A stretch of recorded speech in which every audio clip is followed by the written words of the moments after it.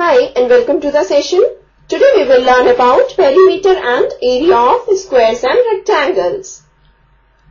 We already know that perimeter is the distance around a closed figure. Now, perimeter of a regular polygon is equal to number of sides into length of one side. Now, square is a regular polygon and all the sides of a square are equal. So that means perimeter of a square is equal to side plus side plus side plus side, that is 4 into side. Also,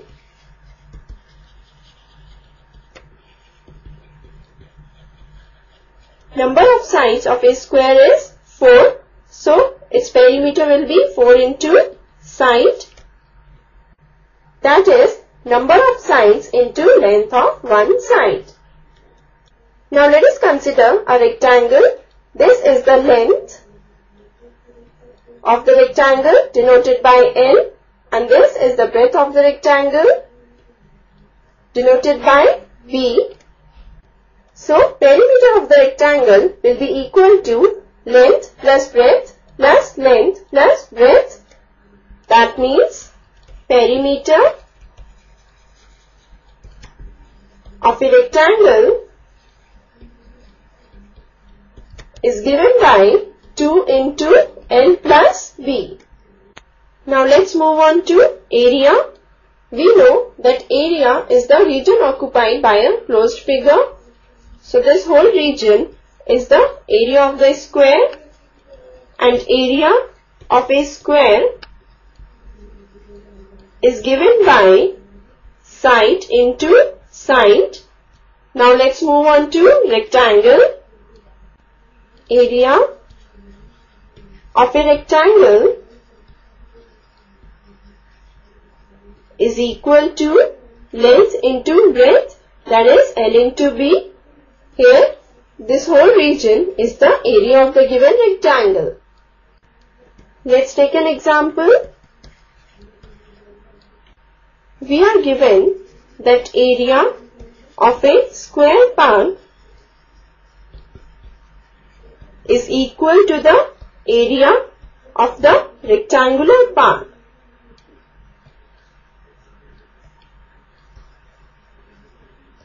Here we have a square park and a rectangular park, and their areas are equal. Now, we are also given that the side of the square park is 60 meters and the length of the rectangular park is 90 meters. And we need to find the perimeter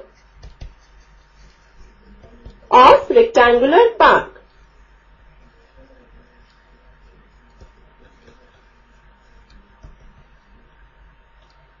So now, to find out the perimeter of the rectangular park, we need to find the breadth of the rectangular park.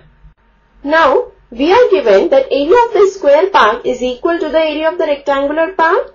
That means area of the square park, that is side into side, that is 60 meters into 60 meters, will be equal to area of the rectangular park, and area of a rectangle is length into breadth. So, this will be equal to 90 meters into B, which is the length of the rectangle. From this, we get breadth, that is B, will be equal to 60 into 60 upon 90 meters, which will be equal to 40 meters. That means breadth of the rectangle is 40 meters. Now, we need to find the perimeter of the rectangular park.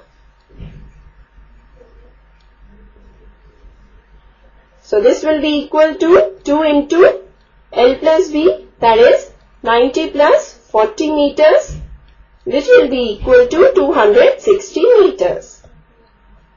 Now, our next topic is triangles as parts of rectangles.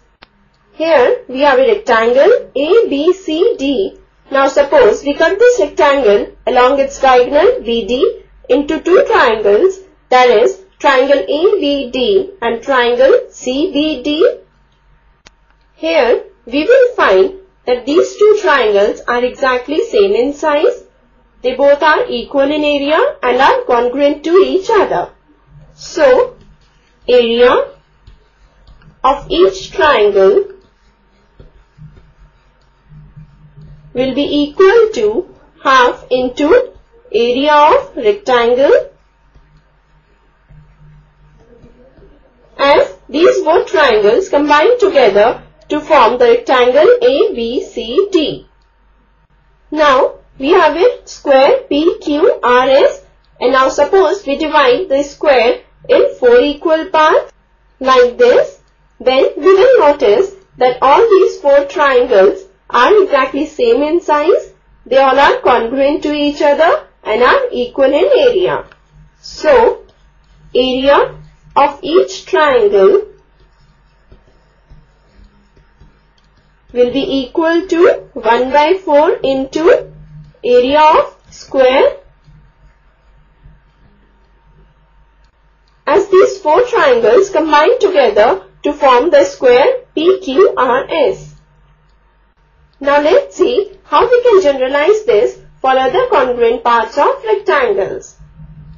Here we have a rectangle ABCD and we have divided it in 6 equal parts. Now we are given that the length of this rectangle is 9 centimeters and the breadth of this rectangle is 4 centimeters, and we need to find the area of one part. Now here we can see that all these 6 parts are exactly same in size. They are congruent to each other and are equal in area.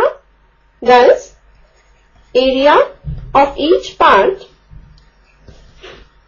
will be equal to 1 by 6 into area of rectangle. So this will be equal to 1 by 6 into 9 centimeters into 4 centimeters, which will be equal to 6 centimeters square. Thus, area of one part is equal to 6 centimeters square. With this, we finish this session. Hope you must have enjoyed it. Goodbye, take care and keep smiling.